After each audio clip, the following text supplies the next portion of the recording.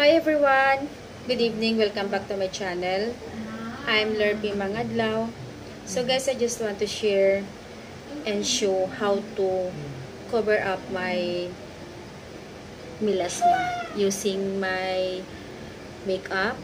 So guys, gusto ko lang i-share before when I'm 25 years old. So gumamit ako ng maxi pill. So, nagkaroon naman siya ng pagbabago. Nagpi-peel off siya, pumuti.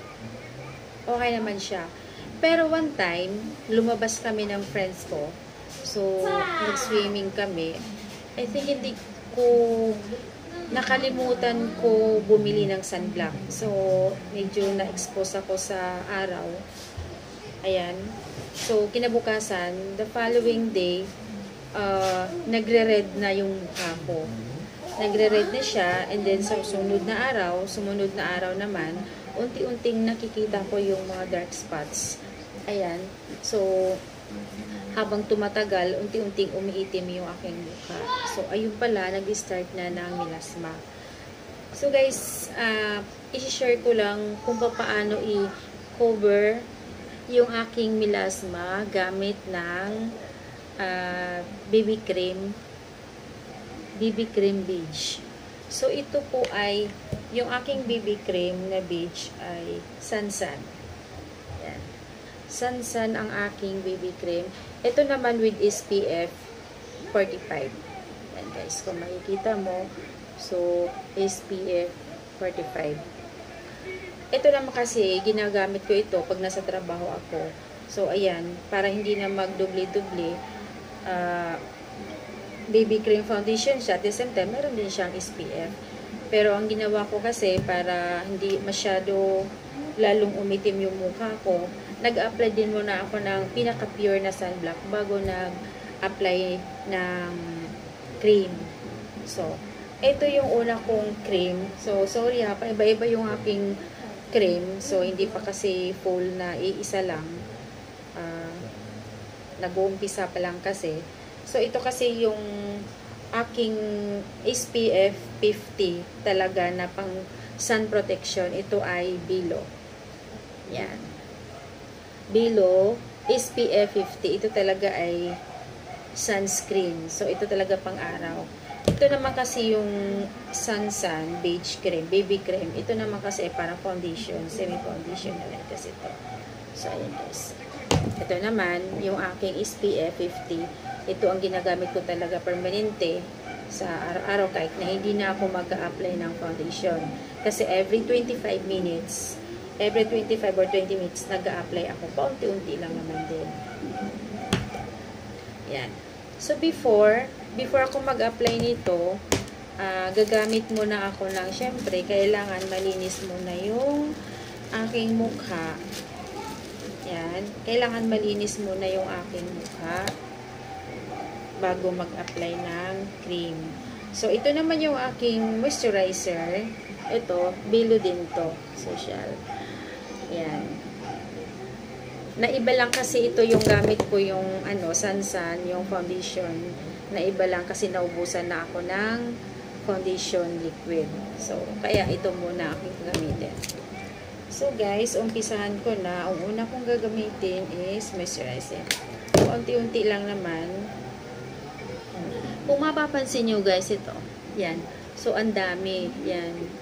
Hindi na talaga mawawala yan kasi since nung gumamit ako noon,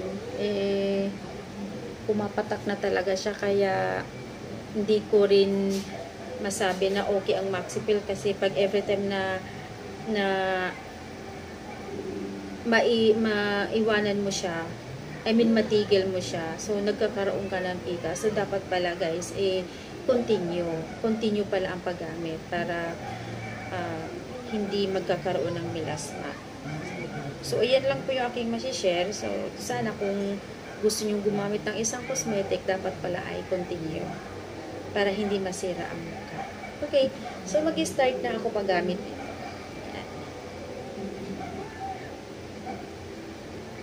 Yan.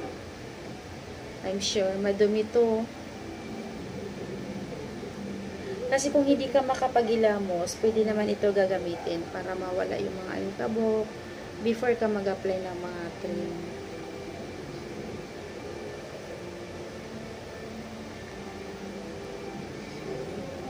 Kung mapapansin nyo guys, oh, itong part dito, sobrang itim. Pero pagdating dito, so hindi pantay. Hindi pantay. Diba?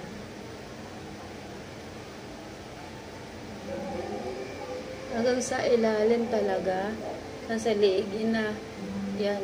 Kailangan ko talaga linisan yan. Kasi hanggang dito sa liig, nilalagyan ko talaga yan ng sunblock. Okay? O, sobrang dumi. Ayan. So, next, mag-apply muna ako ng, so, ito yung una kong i-apply. Ayan, SPF. Kunti lang naman ilalagay ko. Ayan.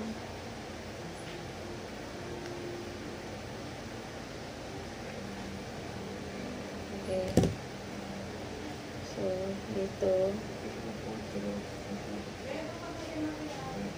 So, kailangan ko lang gamit ng kamay. Spread ko lang siya.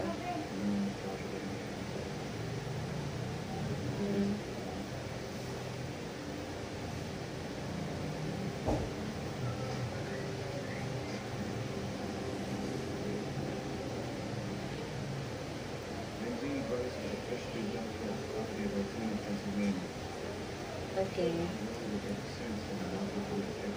Kasi kung bakit konti lang ilagay ko ng sunblock. Dahil yung i-apply ko na foundation, meron na rin siyang kasing SPF at the same time. Okay. So, next ang ilagay ko naman ay ito. BB cream foundation. Ayan. Para din to sa dark spots and discoloration. Okay.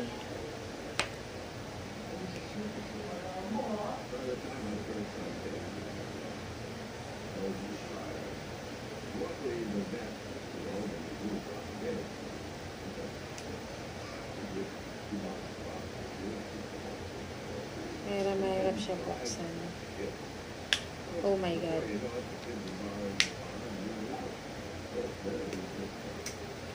Yan. Konti lang naman. Pero syempre gagamitan ko siya ng sponge. Yan.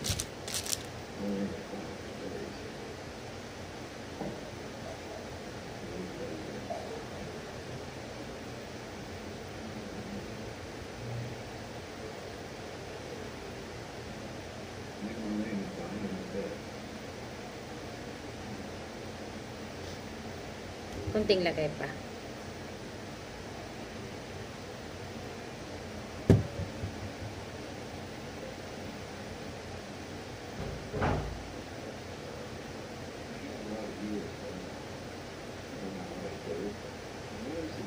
Yan. So, gagamitan ko siya ng sponge. Yan.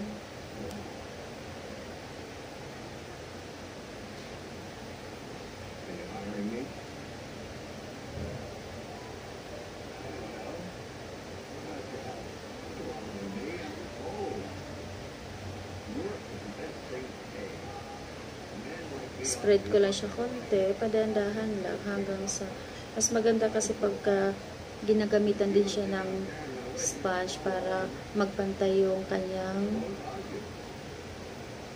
paglagay ng foundation. Okay.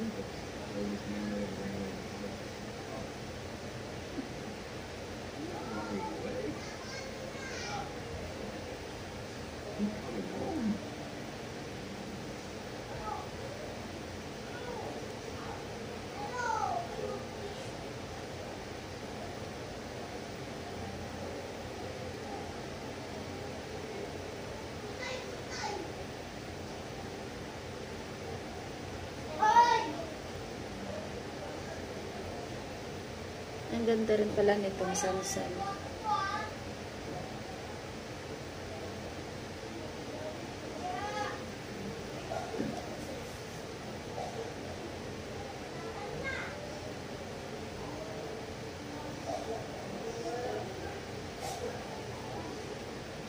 So, pansamantala, ito muna gagamitin ko kasi naubos na yung aking cream ng Belo. Ayan. Okay. So, guys, medyo napamahal ako sa aking mga gamit dahil gusto ko sana agapan yung aking pikas. Yung aking melasma, pero talagang hindi na talaga maagapan. Medyo mahirap. Andiyan na talaga yan siya. Hindi na talaga yan mawawala.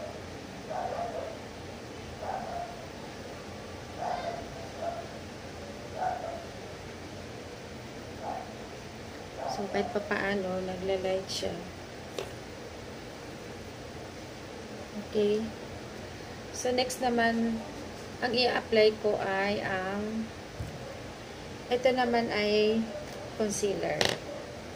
So, itong concealer naman, ibang brand din to, pero maganda din siya. Ayan. Ito naman ay concealer. So, kung saan yung may part ng itim, so doon ko lang din lalagyan. Ayan, lalo na sa ilalim ng mata. Pero, halos kasi mayroong itim kaya siguro, lalagyan ko na lang ng madami. Ayan.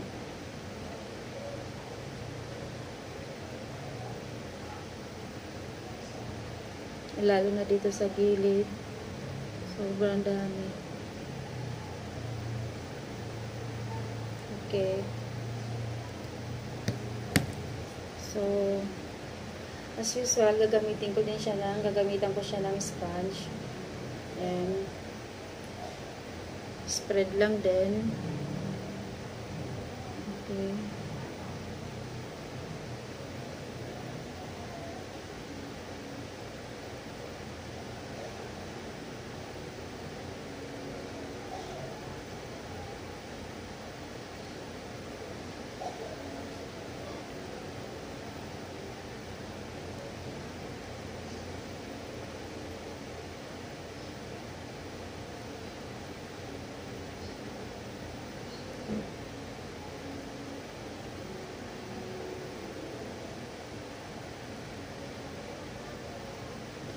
Ito naman concealer. Ito. Usually, ginagamit ko lang din ito kapag may mga lakad ako sa labas, mga importante. Pero kapag nasa trabaho ako araw-araw, ang hindi talaga mawala sa akin ay ang sunblock. Kasi, na-expose ako sa araw. Medyo sa area ko mainit. Kaya kailangan ko mag-sunblock. So, every 25 minutes nag-a-apply ako ng sunblock. Paunti-unti lang naman. So, parang doble yung sunblock ina-apply ko para di madagdagan yung aking melasma.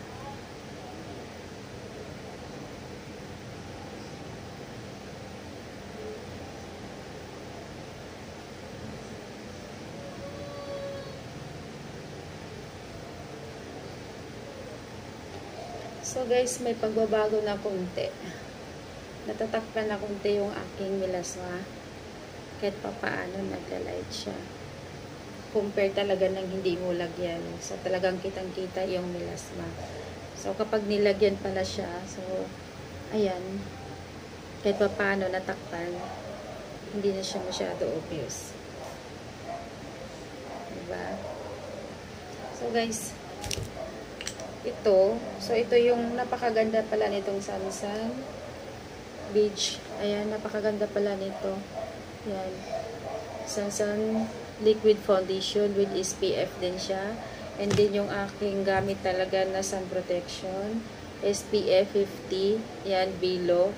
May kamahalan din siya. May pagkamahal talaga ito kasi sinasadya ko talaga siya na para umifix sa mukha ko. So, ayan. Naubusan lang kasi ako ng Belo cream. Kaya ito na lang yung ginamit ko muna, yung Sunsan. So, yung ginagamit ko naman na, toner, moisturizing. So, ito, Belo din to. Yan. So, yung mga gamit ko naman, puro mga Belo. Naubusan din kasi akong iba. Kaya, pansamantala, yun lang ang ginagamit ko. So, guys, thank you for watching. Sana po, magustuhan niyo po yung aking pag-make up, pag-cream sa mukha, kung paano i-full cover up ang aking melasma. Thank you guys. Thank you for watching. good evening. Please like and subscribe my channel. Thank you.